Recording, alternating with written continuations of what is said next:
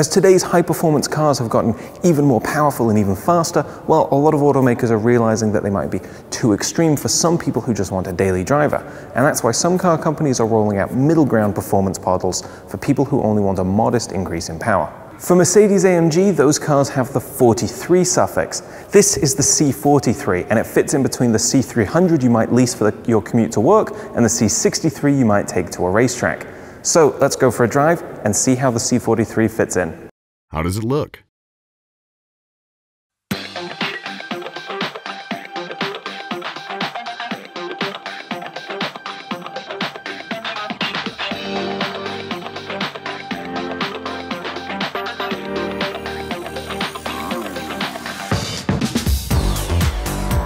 Like the standard C-Class, this is a very pretty sedan with lovely curves and lines breaking up its body sides. Being the C43, we've got a specific AMG body kit with new wheels, a new front fascia, side skirts, and a little trunk spoiler.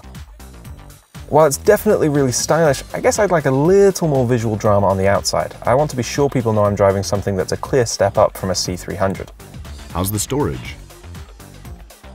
The trunk is a nice size at 12.6 cubic feet, although that's a little bit less space than you might have in an Audi S4 or BMW 340i. Still, you can easily fold down the back seats with these handles, and once you do, as you'll see in a second, you can fit plenty of suitcases and luggage back there.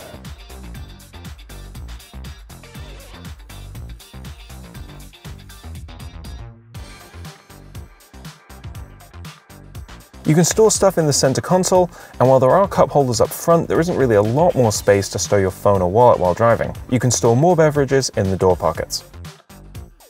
Is it roomy? The front seats are more than fine, with lots of adjustment in every direction. The back seats, like most cars in this class, are totally fine for adults, but not the most generous spaces you'll find in any sedan. How does the interior feel?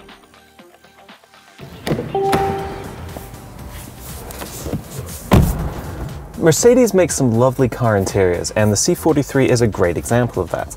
Now, this being an AMG model, there's a lot of lovely sporty touches, things like the nicely bolstered sports seats, the carbon fiber trim, the aluminum and stitched leather, as well as just the fact that even the basic controls feel and look really, really premium. Is it well equipped? The C43 comes with all the standard goodies you'd expect from a modern luxury car, including heated seats, a sunroof, Bluetooth and satellite radio, push-button start, and so on. This car has been optioned up with even more stuff like LED headlights, these awesome AMG sports seats, a Napa-trimmed steering wheel, and a suite of active safety tech. How's the infotainment system? Mercedes' Command infotainment system is a joy to look at and use, with both a rotary dial and a touchpad for operating it. Apple CarPlay and Android Auto support will cost you $350 extra, which is a little frustrating given how many cheaper cars offer it as standard. Being an AMG model, you can also see displays about the engine's performance, and iPhone owners can record their track day exploits with the Track Pace app. Is it a good daily driver?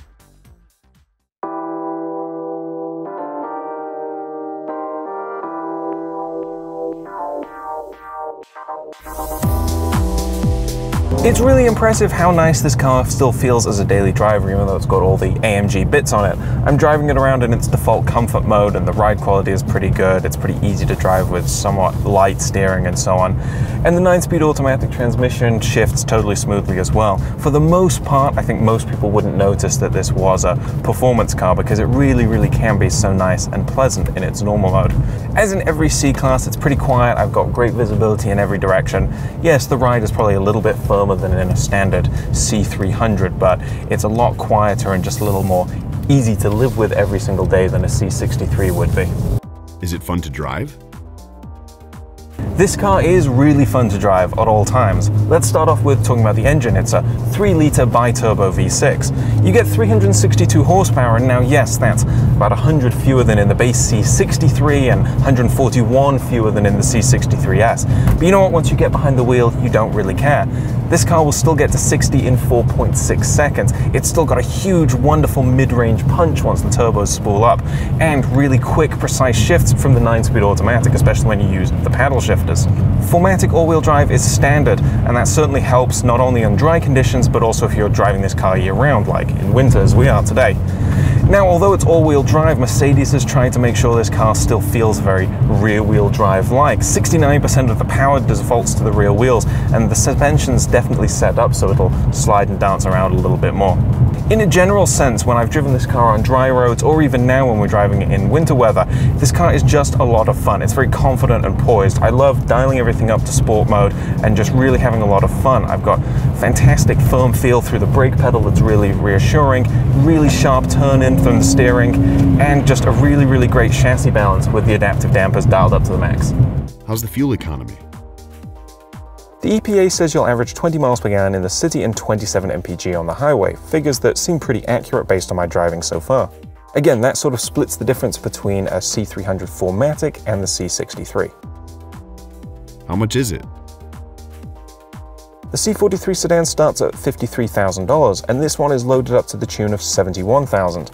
Now, just for some context on those numbers, bear in mind that the cheapest C63 sedan you can buy starts at $66,000, so this is still a good deal for an AMG-tuned model.